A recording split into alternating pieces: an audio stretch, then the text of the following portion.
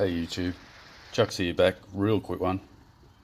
These are the original Chinese batteries.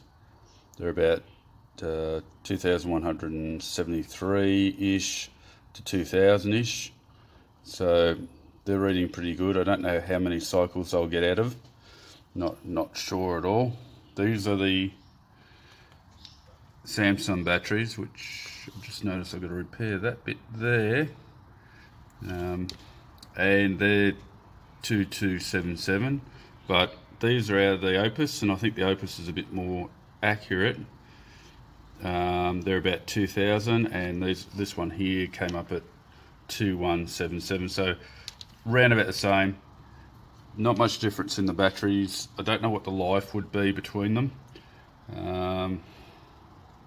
Yeah, these ones, I don't think the voltage was as good, so it wasn't as good as these ones. So I'm steering towards the Samsung at the moment, but I'm not sure yet. So it'd have to be a lot of testing to be done.